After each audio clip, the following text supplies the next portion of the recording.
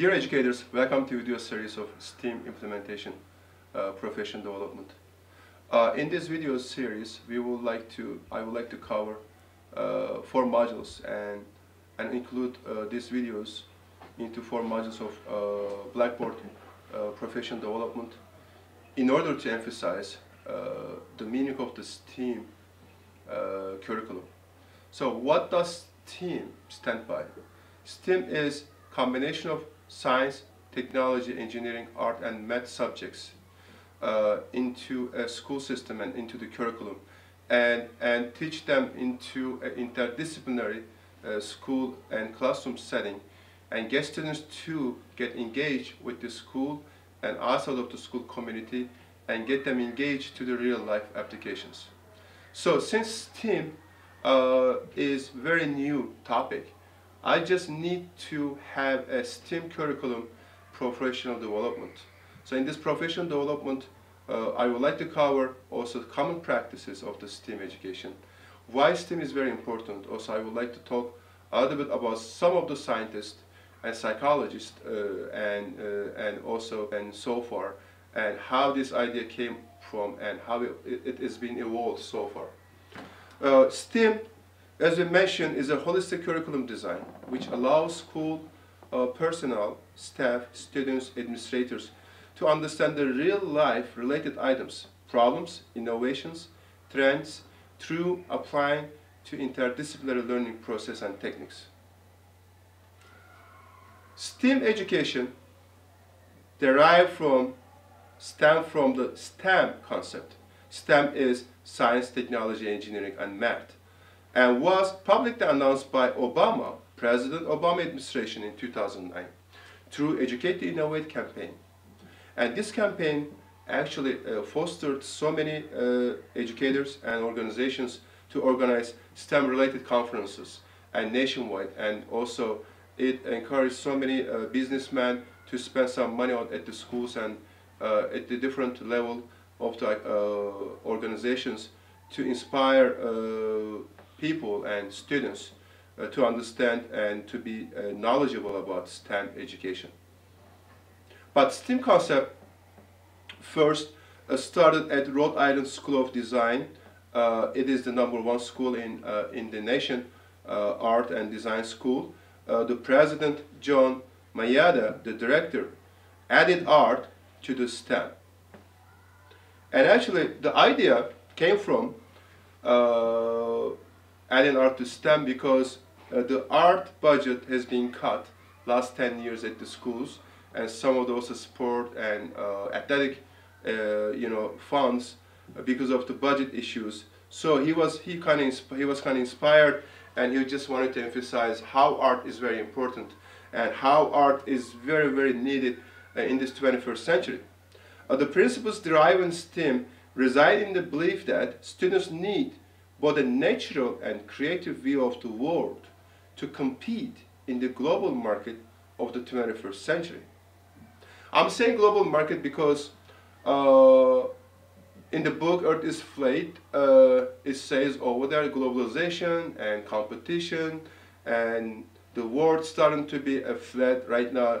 There's so much mobility, and there's so much human resources, and there's a lack of the jobs in those areas, and people are moving because of those jobs from India, from China, and there's so much mobility. And especially this is very important topic at the nation level in United States, because I will share some of the data in my next video.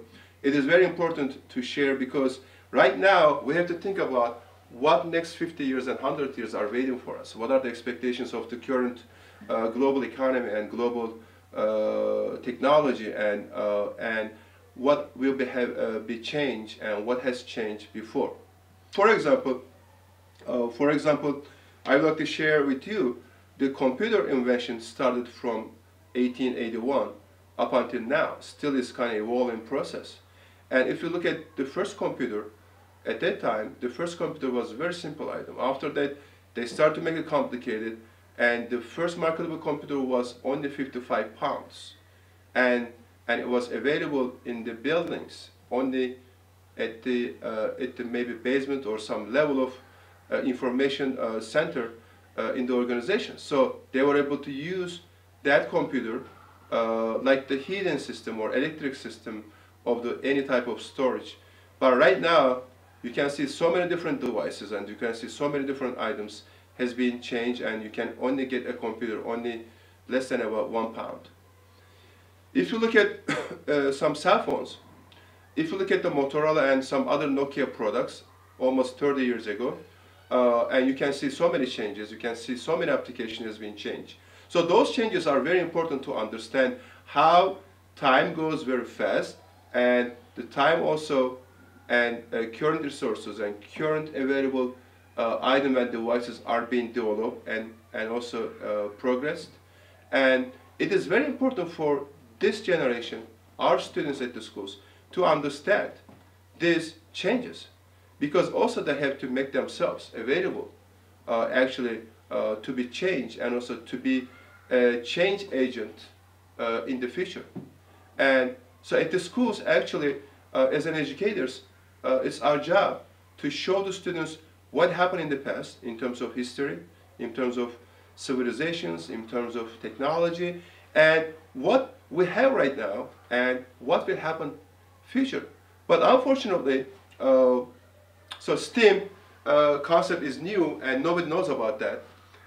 But at the same time, it needs educators, all stakeholders, to collaborate together to make the STEAM function. Administrators' role, teachers' role, board members' role, and parents' role, and students' role.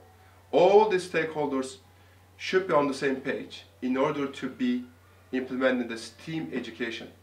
So what is STEAM? Why it is important?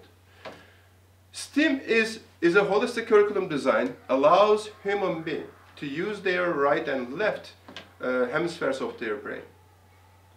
And in the STEM subjects, science, technology, and math, and engineering subjects, human beings use their left brain hemispheres.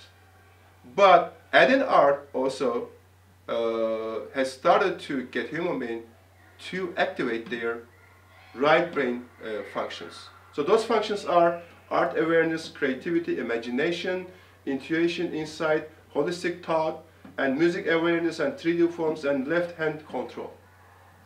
You might say there are engineers, there are architects, there are teachers, and there are doctors. Why any student has to be learning all the STEAM-related subjects? Why do I have to get students to be knowledgeable from all those disciplines? Because right now, in this economy, in this setting, engineers, doctors, and maybe photographers, they're all be interfere with all different disciplines. Let's say a doctor has to know the computer, and doctor has to know some of the biomedical engineering devices and reading their data.